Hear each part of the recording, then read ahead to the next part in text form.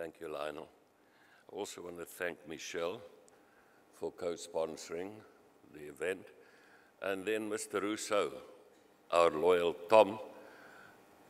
shareholder. If you hadn't bumped into Gaynor at Alfred's and told her that you're coming here especially for the speech, my toothache was growing and I might just have missed your conference here, Mr. Bart. Because he caught me, but luckily, apparently also, John Elkann at the Google conference last year and persuaded us to come here.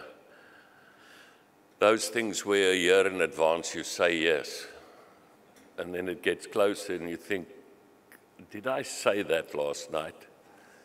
Any case. And then when I looked at the list of the speakers and the attendees, I realized that I had a big problem. Because normally, if I speak to golfers, I speak about the economy. If I speak to economists, I speak about golf. But I'll always pick a subject that the audience, that I'm a little bit better. Here I've got issues. But, you know, you chose this technology, legacy. I started in luxury goods by accident in 1976. I was working for Lazard's in New York. And now remember, in those days, we had no internet, no mobile phones. Forget laptops. We had no portable music. It was before the Walkman. No video streaming, no satellite TV, no flat screens. But we had Studio 54, for those of you who are old enough to remember that. David, you and I are probably the only two who remember that, David Tang. And we enjoyed life. We didn't know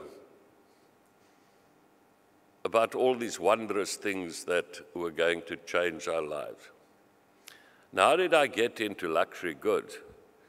There was a gentleman who already owned a Bugatti before the war, Mr. Robbie Hawk. Jewish, he joined the resistance, he got thrown into Buchenwald. After the war, he came out, and because of his resistance, because the old people who fought, they were given deals, contracts. So he dealt with second-hand tires with the East Bloc. And through that, he worked with petrochemicals and he designed the first plastic lighter, silver match, before Bic or Gillette. And that's where Alain-Dominique Perrin started. He sold plastic lighters out of briefcases. But in those days, Mr. Hawk designed another thing. He designed a Cartier lighter. And the genius of it was, the problem with lighters in those days was that the valve kept on leaking and breaking. So he designed a valve in a tube that was disposable or removable. So you brought your lighter back, they fixed it, gave it back to you. And after a year, he found out he was making more money than Cartier, Paris. So they bought Cartier Paris, then they bought Cartier London. Then they came to the United States and they ran out of money. And we met through Lazard and through friends. And our family, my father's company, bought it. There's still a dispute whether it's 7 million, that joke, the late Johann Rupert said, or 9 that I said. But we bought it from Rapid American, Pia Zadora's husband, the first junk bond king. But in those days, you couldn't fill a room like this if you advertised for 10 years. I mean, luxury goods was not sexy. It was actually perfect because nobody was interested in buying. And certainly we did not have Mr. Arnault, Mr. Pinault, or private equity chasing.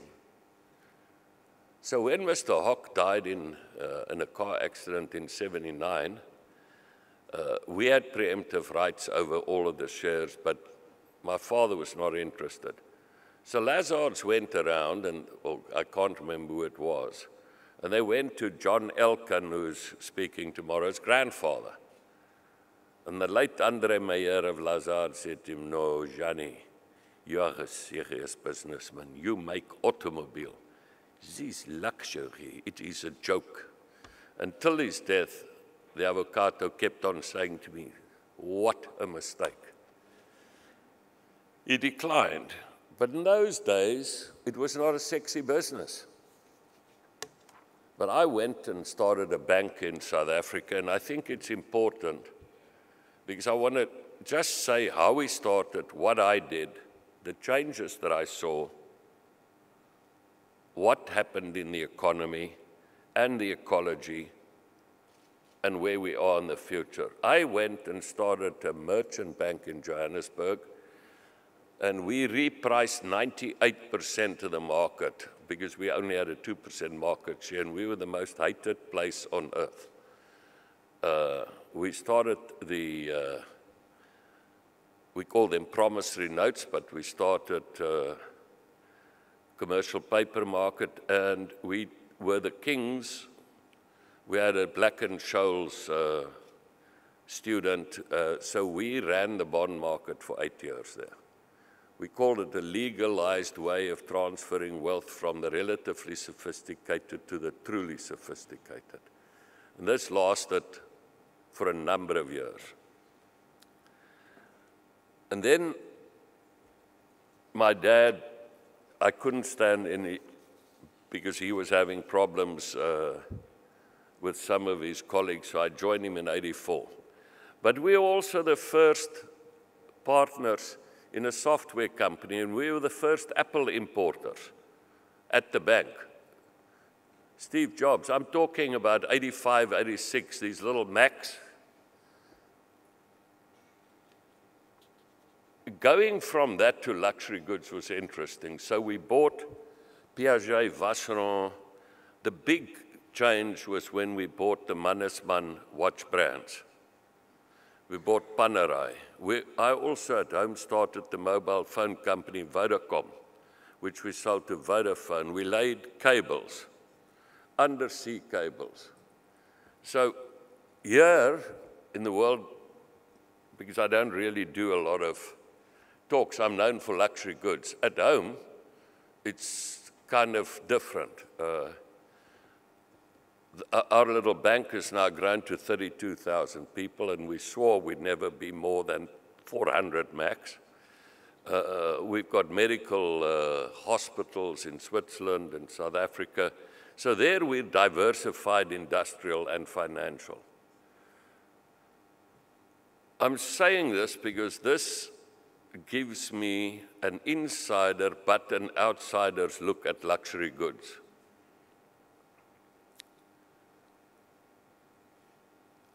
Whilst I learned all of this, the world also changed. I would say the first big change was when they broke their word to Billy Salomon and they incorporated Salomon Brothers, and the partnerships disappeared. At Lazard, you didn't really need a World Bank, an IMF, any feds to regulate us. The partners regulated us. If you messed around, they went bankrupt. Trust me, those people did not need regulation. Goldman's the same. It was partnerships. Then came incorporation,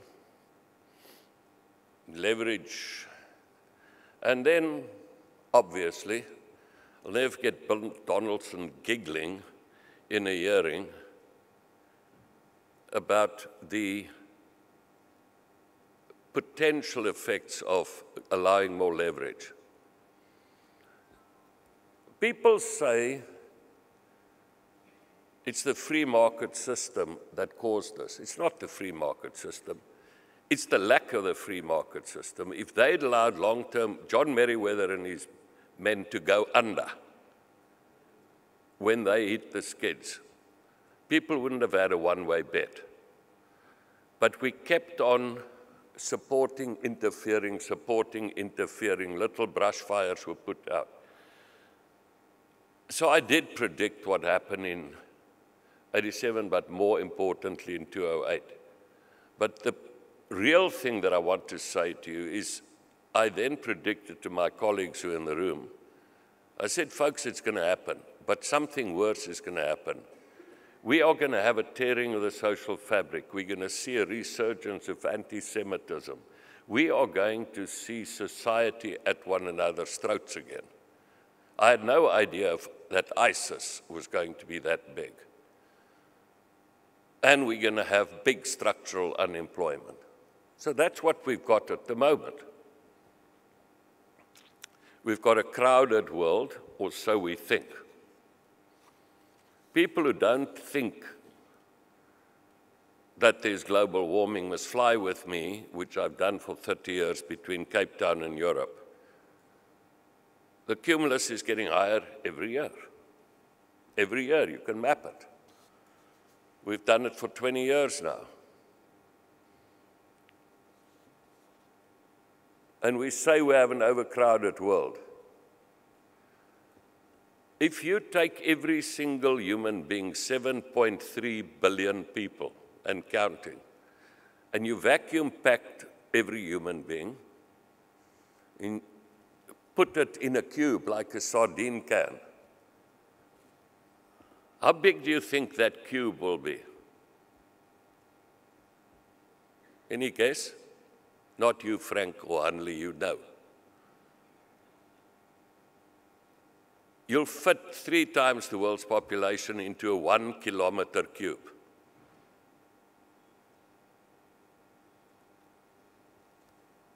And yet, we still, don't worry, I've checked it and checked it and checked it. I called my son to just say, I'm not going to make a fool of myself. But yet, we managed to stuff the world up.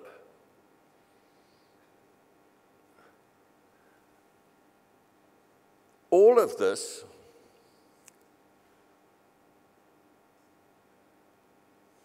before the single biggest thing is going to hit us.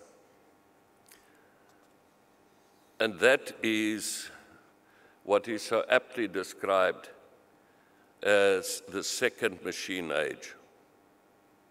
We've gone from agrarian society, we domesticated the horse, then the horse went because we had the steam engine, we replaced the muscle power of horse and man.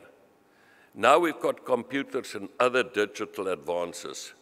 And the big thing here is this is exponential. It's digital and it's combinatorial. And I have to thank an Austrian for his book. I'll thank them later for this, to try and explain the difference between counting 1, 2, 3, 4, 5, 6 and exponentiality. We all know the sultan and the rice. But more interesting, if I walk from here and I walk 30 yards to Lionel and back, you can all see that.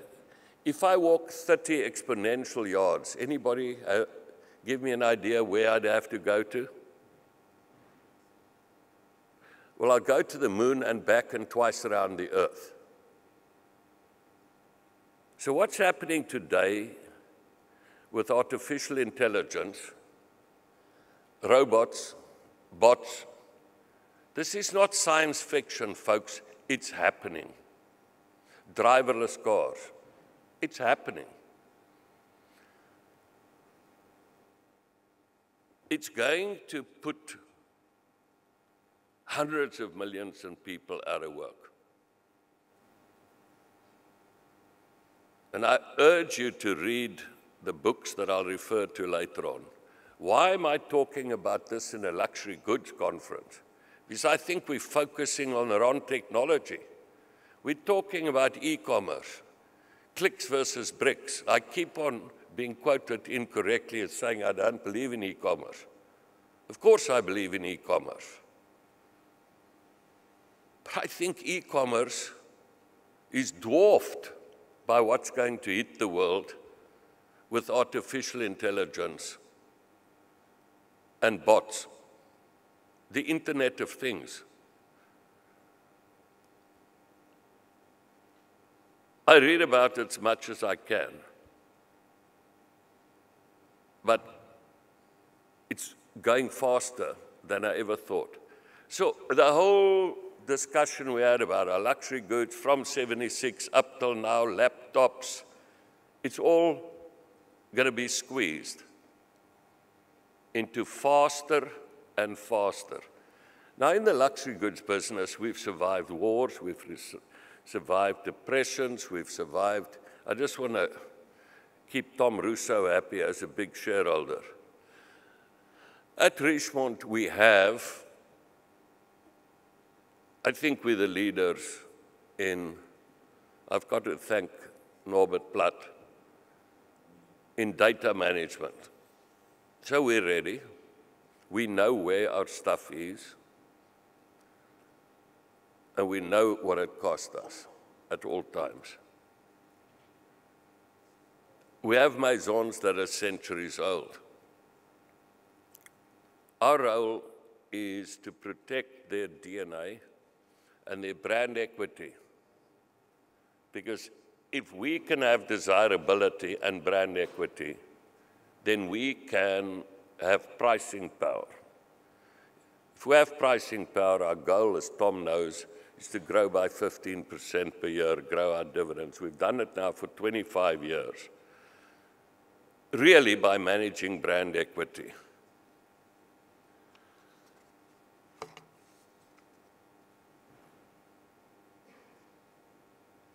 I want to summarize by saying we discussed how we started,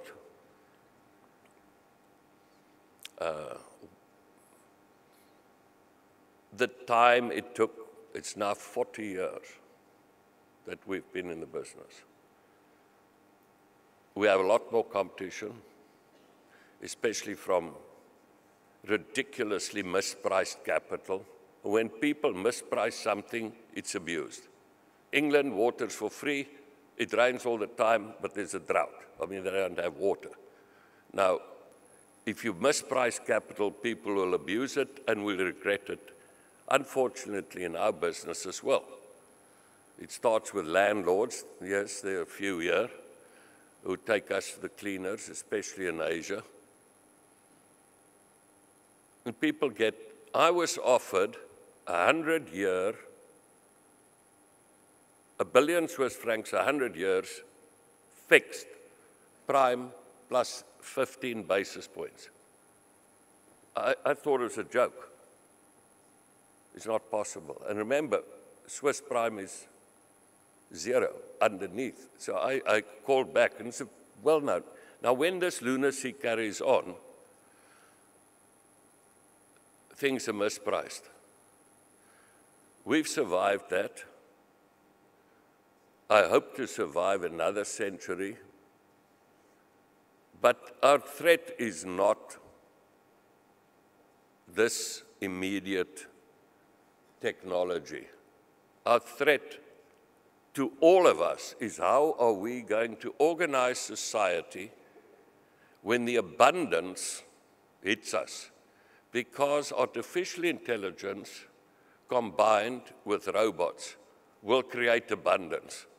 But we cannot have 0.1% of 0.1% taking all the spoils.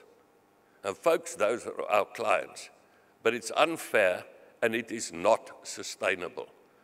So I don't know what new social pact we'll have, but we'd better find one. Otherwise, our clients will be targets, they'll be hated, despised, because the next wave of unemployment is going to be even bigger than the current one. And these people will be unemployable. You don't believe me? I'll give you 2 books to read. And then think about the effects and how it will affect all of our lives. The one is The Second Machine Age. And the other one is a robot. Humans need not apply. A robot's going to steal your job, and don't worry, it's going to be cool. But I would urge you to look at this. It's going to be more important than e-commerce and clicks versus bricks. Hopefully we will survive it because we're planning for it.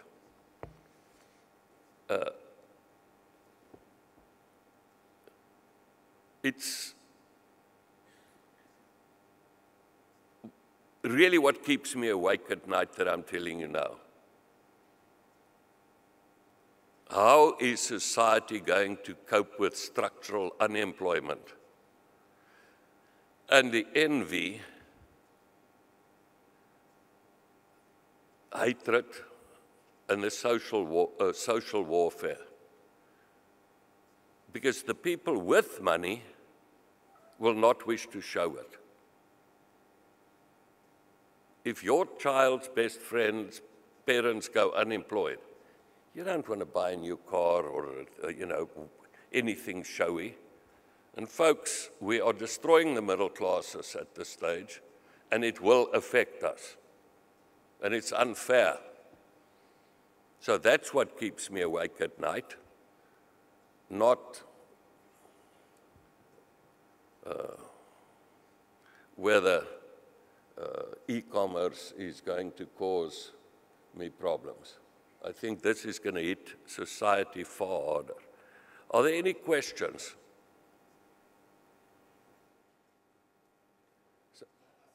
Okay, sorry. I think you will appreciate the thoughts a lot more once I've enriched those two authors of the second machine age even more, because it changed my thinking and it led me into a totally different thought process. We're in for a huge change in society. Get used to it and be prepared. Thank you.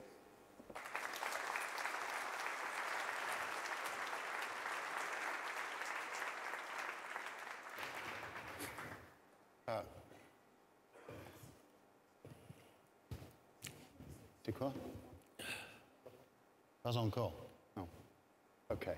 Well, thank you very much for that uplifting. Now I know why you were christened Rupert the Bear. You called me Rupert the Bear. That was the making of you, though. It was? Well, in one respect, in that you called the global financial crisis back in 2006. We were very lucky because I went with Gaynor to the Hamptons, and a friend of mine set a dinner up with a whole bunch of hedge fund managers. Louis Bacon, Stan Druckenmiller, Soros, and they all laughed their heads off at the stupid South African. And then in 2007 again, and then in 2008 again. So, but by then,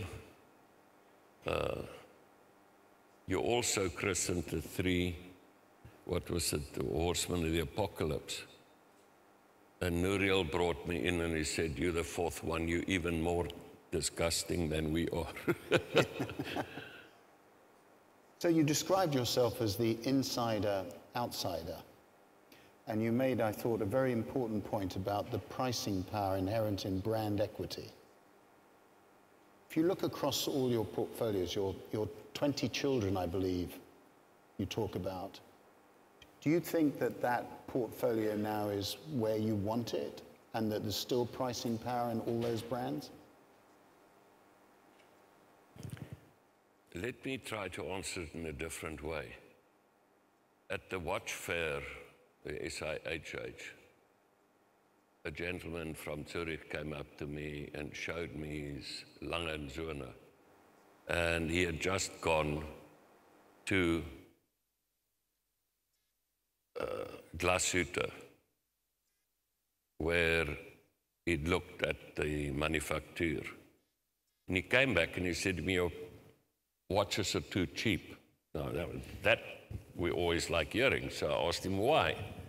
He said, no, whilst he was there, he had his new Range Rover serviced. And he said he checked, and he's an engineer, he checked. They basically changed the oil and the spark plugs. And he said, how much training does it take to change spark plugs and oil? But that person charged him more per hour than the people did in Glashütte, because every Lange is assembled, then tested, then disassembled and cleaned, and to make sure that there's no dust, and assembled again. So I think those things will survive the technological era. But what bothers me, and we're going to make an announcement now in June, what bothers me is that we've also been guilty of this we've homologated luxury.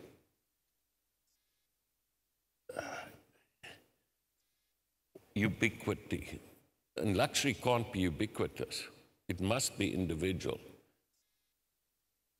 And we need style, and we need design, and we need creativity. Now, Europe's not very competitive in a lot of, in France, for 2-3 centuries, I think, therefore I am. The Americans, I do, therefore I am. There's a slight difference, okay? France is the only place where people are stopped from improving themselves by law. You're not allowed to work for more than 35 hours. So how do you better yourself? In France, to get a company out of liquidation or bankruptcy takes 9 years. 9 years. In America, it's less than a year. Chapter 11, in and out. Now, here we're in Europe. What have we got that we can compete with? Taste, design, culture, luxury goods. But some of the people will tell you, if you speak to them privately, that the new clientele, should I say, gotten their money quicker than in the past. So they did not stop past the culture bar en route. Yeah. And they ask the people to make things that the métier d'art, the people who have this, they feel affronted in many ways to apply their skills to do things that the new clients want. So what we want to do with a friend, Franco Cologni, we've got a foundation to help in the métier d'art of Europe, and we will speak to the various governments, because we need to identify those artisans. Mm-hmm. And I've spoken to Federico of Hughes and to Nutley, and to have a platform for them, because we were also guilty. We've homologated. You know, in England, you can't get proper cheese anymore because some bureaucrat says, hey, we're not allowed to choose for ourselves. Yeah. Now, with luxury goods, to give back, we'll announce in June that we want to create a platform for the little artists and artisans who sit in the little villages throughout. Hopefully, those people will still be employed in the second machine age. Who are going to be working more than 35-hour working week as well. Are you kidding me? You tell somebody in Italy they've got only work 35 hours, they laugh at you.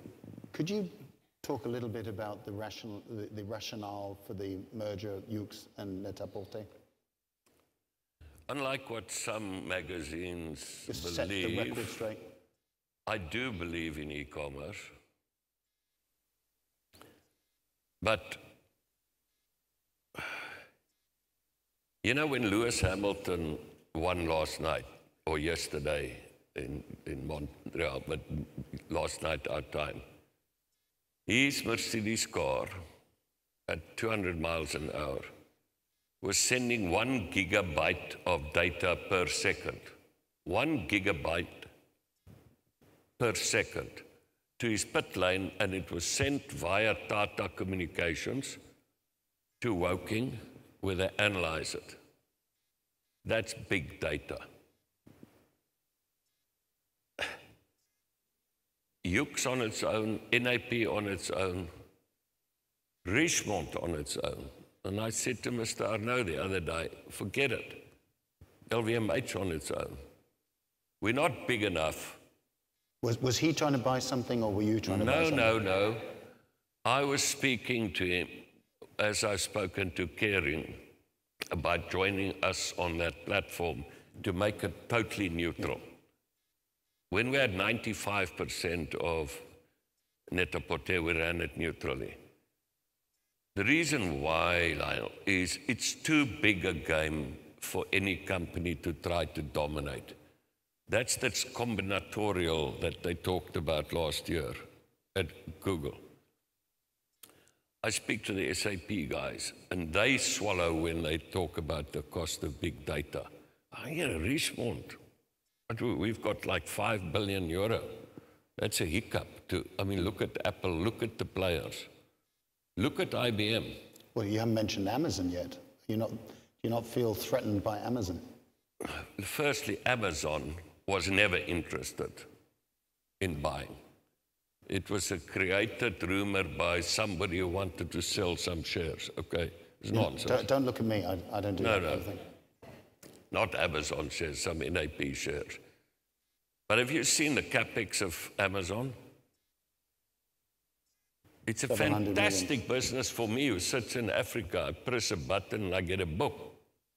I've been using it for 20 odd years. I think I was one of their first 100 customers. Great business. I'm not sure if as a shareholder it's a phenomenal business. I'm not sure. They eating capital.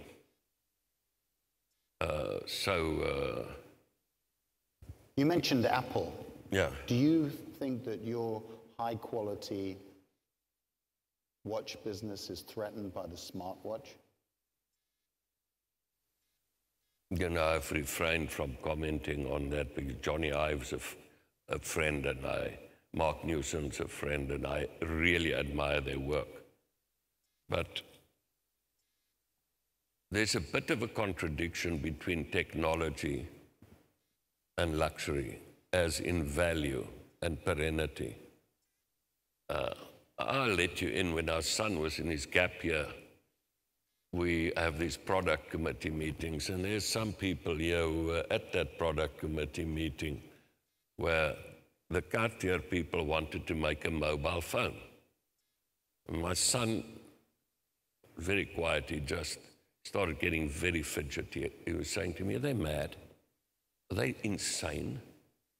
Mom keeps her boxes that Cartier products come in. You don't throw Cartier away. And everybody throws a phone away after 2 years. Are they mad? But I said, let them carry on. And they carried on. They really wanted to make a mobile phone. And then he said to me, where are they going to have it serviced if there's a problem? I said, Anton, let them carry on. And afterwards, I let them have it. I said, are you totally, utterly mad? I mean, are you insane? Cartier is not to be thrown away. Now, how many generations? This is 8 years ago. That phone would not have been as good as a Nokia 6310, which at least you could keep because the battery life was a week. It couldn't take pictures. It would have been thrown away. Now, do you expect me to pay $17,000 and throw something away in 2 years' time? But it's a threat. I think it is the Richie stupid strategy, and I don't think it's that smart. I mean, you don't treat clients like fools. To spend $17,000 and you know in 2 years' time it's in a drawer because the technology is that old, they'll sell a ton of them. I think our colleagues thinking of doing the same thing but putting it on a watch strap is a bit of lateral thinking. So we're going to put them on straps. So you get all the data on the strap and all the beauty and lasting. No, you get your data on your iPhone. Right. So what's because on the this strap? is just the remote control. I mean, I've seen it now in meetings where people look, and after 3 looks, every time it vibrates, their colleagues get irritated. So, you know, you're wasting our time. Now, switch the thing off or get out. It's not a very social thing. No, it's what do you use it for? You get a message, there's an email. Well, if you've got it on vibrate, you get that. It tells you when you've died already. It doesn't tell you you're going to die, because it tells your pulse has stopped, which is of great value to everybody but me. Yeah, okay. Yeah.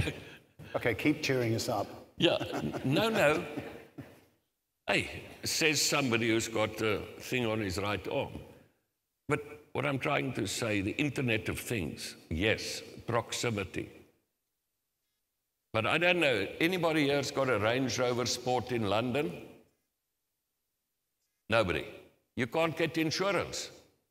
Why? Because they can scan the door open for something that costs under $5 that you can buy on the internet. Guess what? The insurer said, unless you've got off-road parking, 0 insurance. So when you start doing access control on a watch or banking on a watch, you'd better make very, very sure that... So there are people in Switzerland that have now devised a watch strap that reads your veins, which is like a fingerprint. There's technology that's jumping all the time. I think Apple will do well. I'm the biggest fan. But I'm not sure that, okay, your wife's got a birthday. You've got a choice of taking her X or an Apple Watch. I'm not sure you're going to do better, and I'll use opposition watches as well. If you go with a Cartier or a Bulgari, I'm not sure she's not going to love you more. If your daughter turns 18 or 21, you want to give her something that she's going to remember for the rest of her life. That's where I envy the Patek Philippe ad so much. You never really own it. You know, it's investment. Before we have time to throw it open, I just got one question which fascinates me. No, you're not going to win the World Cup. England. No. Well, but Ben told me. Well, you can't tell me the Box are going to win. No, surely. No, I'm pulling your leg. Okay, good. Okay. Well, that's reassuring.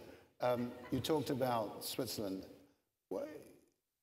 What's been the impact, or how are you dealing with the unpegging of the Swiss franc? I mean, this is an extraordinary move, wasn't it, by the central bank? You know, everybody criticized Mr. Jordan. I don't think... He's the Swiss bank governor. He's the governor. I actually don't think he had a choice. And I actually think the fact that he did it in the middle of the market... Ballsy. ...was really interesting, because now the markets are edgy forever. They're never going to know what to deal, how to handle him. I thought the original pegging was a little bit bold. Because as I've said, Stan Druckenmiller is a good friend. And when Norman Lamont, remember with a pound, I mean, you never go and tell the market you've pegged something. I mean, it's a one-way bet. And they were betting, and when he heard then that the QE 3, 5, 25, whatever of the ECB was coming again, he had no option. He had to unpeg. But Norman Lamont said he was singing in his bath when the pound was unpegged in the ERM. What was he singing? That's the Okay. No, I don't know. But how has it affected us? Obviously, it's increased our operating costs. But you know what? If you look at Germany and what they did,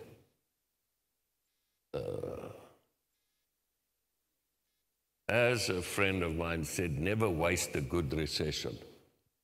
Okay? Never waste an opportunity to fine-tune your business even more. So what are you doing? And Switzerland is a very good place to do business. Yeah. And the workers, I mean, we have factories in the French part of Switzerland. So they had a vote. Should Switzerland get extra holidays, paid holidays? And the Swiss workers said, no, we have enough. The French workers in our factories told our Swiss workers, are you out of your mind? Are you crazy? They want to give you extra holidays? And the Swiss said, no, we have enough holidays. Now, do you not like working in a place like that? The people, and by the way, technically, they are brilliant. This is the Swiss. Yep, absolutely. Right. So Swatch didn't just fall out of the sky. Right. Was that a statement in the long-term confidence in the French economy? I think, frankly, if I have envy, it's for the lifestyle of the French. I mean, it's just the most beautiful place on earth, the best wine, best food. But, you know, they need a Thatcher-like revolution there. Otherwise, they're going to have real issues. Well, they've already got real issues. Yes. Did you have anybody in mind? No, I'm not involved. I mean, it's all I'm saying is you guys weren't doing that great before Mrs. Thatcher arrived either. That's true. Okay, so I remember the coal miner strikes, etc. I was young, but I remember it. In France, they just need to find a leader. Yes. Just on Asia, you mentioned how you were being, how ridiculous prices. Actually, you didn't say that, so I'm not going to misquote you, but you look at Hong Kong and Macau, there's been a serious downturn. Is that cyclical, or is it something deeper? There's Lord Sir David Tang. I'd rather ask him. No, but if, you know when David shoot me, but if you're 80 to 100 million people in the Communist Party, about 90 million, correct?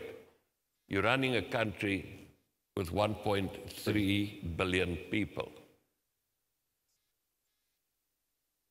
If you have to make a law that you're not allowed to have military number plates on Ferraris, Bentleys, and Rollses, then do you smell a bit of corruption? So, if you are such a minority,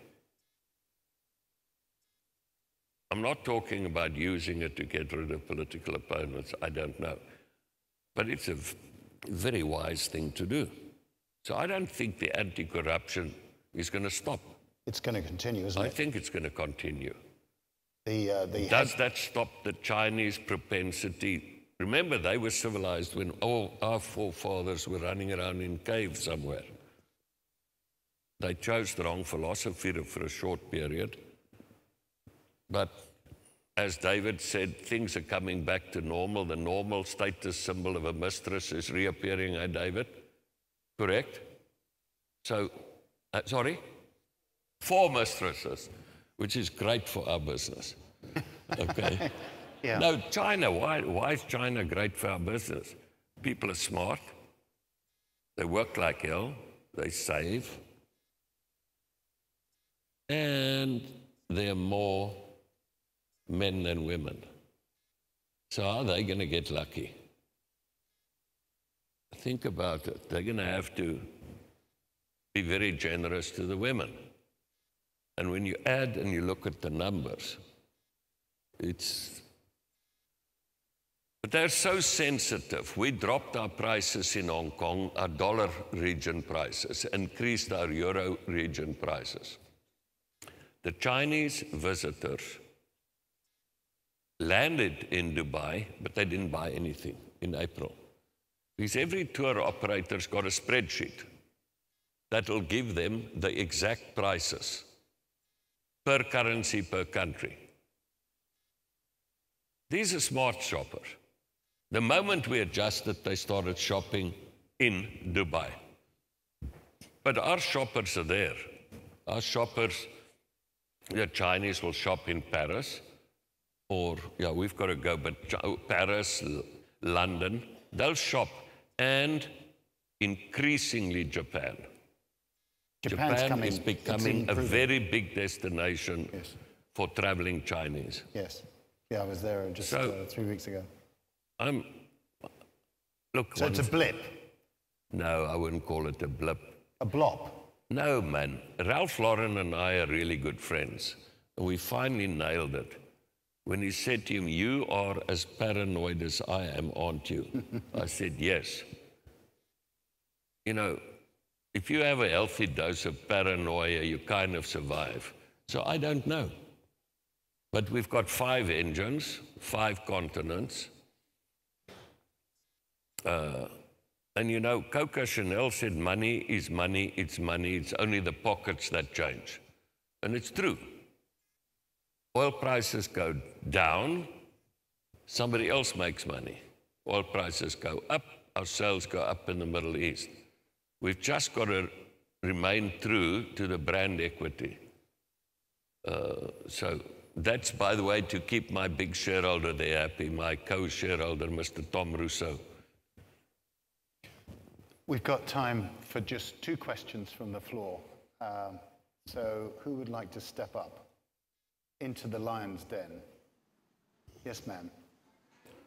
Hold on, just wait for the microphone, and if you'd like to identify yourself. I'm Susan Owens, I'm a journalist for Jing Daily. I just wondered how your conversation with Mr. Arnault and Mr. Pinault is progressing in terms of your platform for artisans and protecting and growing them, knowing that Chanel have started to do that. Chanel did jewelry with Natalie, but what I said to them was they can come in and get equity in the company if they commit maisons. Because I wanted to be a neutral, or Kering's already using NAP. But what I said to them is, look, I don't want you to blame me afterwards for not inviting you, but it's up to you. I think it's in your interest. It's certainly in all of our interest. And it's run totally neutrally. And I think you can ask the Kering people, they'll tell you that it's absolutely unbiased. In fact, at times I got annoyed that some of the opposition got better coverage. I don't think any of us on our own can do it. And I just want it to be for everybody. It really is the question that was asked about why did we merge. We need a platform that's big enough for the luxury goods industry. And that's neutral. Oh, well, okay. Just the lady in the front, yeah. Please. Sorry, there's a lot of questions, I know, but out of time. Hello, I'm Lizzie Zita. I'm a fashion journalist. I wanted to go back to what you were talking about, the lack of jobs in the future. I have a 12-year-old daughter, Chiara. what industries do you think will be buoyant in 10 years' time? Okay, there are two more. Okay, I'll be very quick. Yeah. I'm a chancellor of a university, and I tell people, go and read those books. And hairdressers will be employed. Florists will be employed. A doctor that does diagnostic work, forget it. You're going to go through a scanner, they're going to look at your blood, big data, and they're going to... So it's not always obvious who will lose their jobs. But check, go on the internet, you look at YouTube. They've got brilliant, brilliant summaries. I tell all the kids before they go to college, university, we'd say, read this, watch this, and then decide. There were two others at the, gentleman in the blue shirt, because we do have just a tiny bit more time. Then I'll go over the other side, maybe.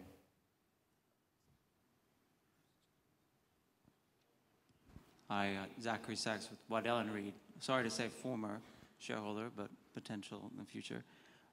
Just curious about the fast-moving nature of information these days. You're talking about big data. How do you envision your companies potentially innovating faster? I mean, it's something about Cartier and Piaget is its timelessness, but in an environment where data move faster, consumers are more responsive to innovations effectively. Are they looking increasingly for timelessness, or is it important for Cartier to innovate more? Okay, thank you.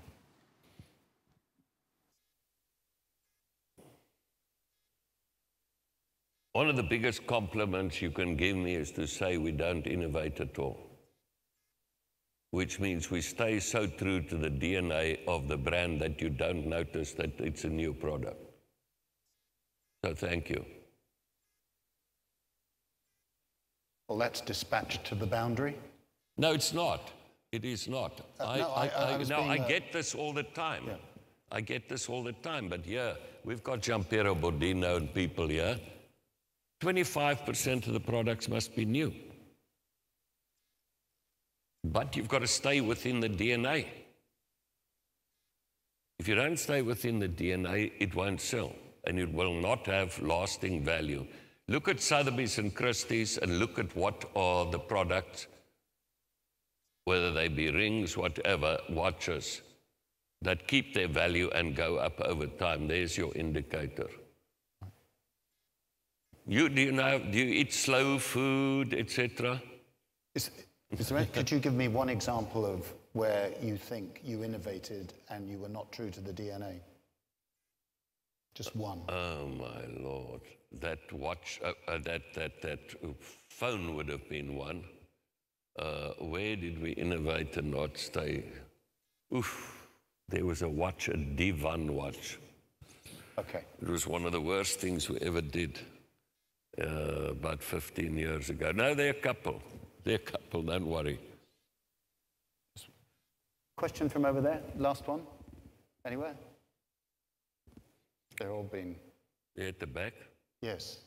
Ah, yes, ma'am. Yes. Do you want to take the microphone all the way to the back there? There's a lady there. There's a lady who wants to... Okay. Where's the microphone? All right. Do Hi. stand up. Oh, yeah, there we are. Hello, I'm Astrid Wendland, and I write about the luxury goods industry for Reuters. You alluded to speaking to Bernard Arnault and caring about maybe them potentially investing. Is it in a separate platform or the newly created platform that you're forming with Net-a-Porter and Hughes? If you could clarify. Look, these are merely hypotheses. We have no idea where we're going 6 months, a year from now. What I want to do is to establish one platform that's open to everyone. If they want separate platforms, c'est la vie. It's up to them. I just extended the hand of friendship, that was all. And by the way, it's not only them. You know, Mr. Armani is already on it. So it's everyone. If Valentino wants, everybody. We've got Valentino here. If we can't do it better than they can do it themselves, then there's something wrong with us. Johann Rupert, thank you very much for that conversation. I hope you didn't feel it was too much of a trip to the dentist chair. For me, certainly, it was a great pleasure listening to you. Thank you. You owe me big time. I know.